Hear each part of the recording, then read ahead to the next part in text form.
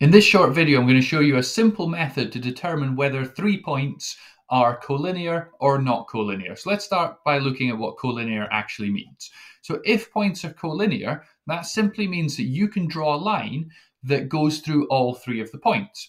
If 3 points are not collinear, it means that you just simply cannot draw a line that goes through all 3 points. You might be able to draw a line that goes through some of the points, but not all of them. In fact, you'll always be able to draw a line that goes through 2 of the points, but you might not be able to hit that 3rd point with a straight line. And that means that they're not collinear.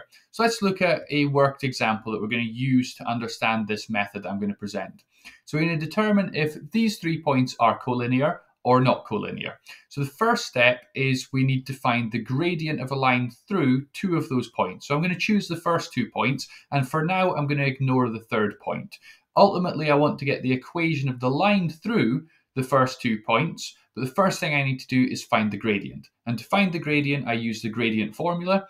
M stands for our gradient, and the gradient is simply the difference in our y values divided by the difference in the x values of the 2 points. So the first point, 1, 2, I'm going to call point 1, and then 2, 4, I'm going to call point 2. So I'm going to label the x and y of each of these. So we're going to have x1 is our point 1's x coordinate, and then y1 is the y coordinate of our first point. And then likewise, we're going to have x2 and y2.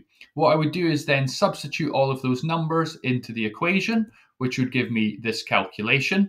And then what I need to do is evaluate that, and simply that will give you m equals 2. So we now know that the gradient of a line that passes through the first 2 points would be 2.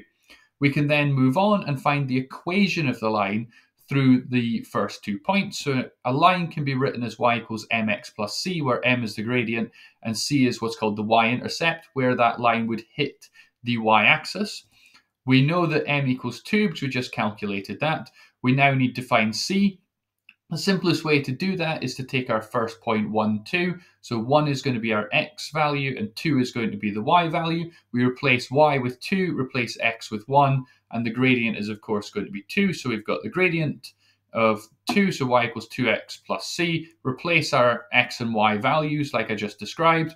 So I've replaced y with 2, the x with 1, and you can see visually that 2 equals, well, 2 times 1 is 2. 2 plus what gives 2? Well, that's simply telling you that c is going to have to be 0. So we take the intercept c equals 0. So if we look back at the original equation, y equals mx plus c, with m equals 2 and c equals 0, that tells us that the equation of the line going through the first 2 points is y equals 2x. The next thing we need to do is test our 3rd point against that equation.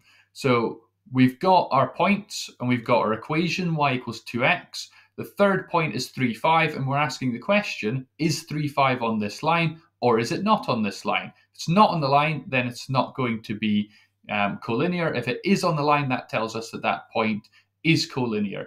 All 3 points would be on the same line. So let's substitute for x and y. So our y value is going to be 5 and our x value is 3. So I've replaced y with 5, replaced x with 3. Multiply that, so we've got 2 times 3 is 6, so we get the bizarre result that 5 equals 6. And of course 5 does not equal 6, so this is rubbish. So therefore we can conclude that this is not collinear, that all 3 points are not on the same line. And so whenever you substitute in your 3rd value and get a ridiculous result, that tells you it's not collinear. If, however, we had a slightly different example, so we've got 3, 6 instead of 3, 5, we could try the same test. So y equals 2x, we substitute in the values. Again, 2 times 3 is 6, so we get 6 equals 6, which makes perfect sense. Therefore, we can say it's collinear. So if you get a sensible result from your 3rd point, it's collinear. If you get a ridiculous result, then it is not collinear. So I hope this video was helpful to you and this method was nice and easy to follow. If it was, please like and subscribe below. And finally, thank you very much for watching.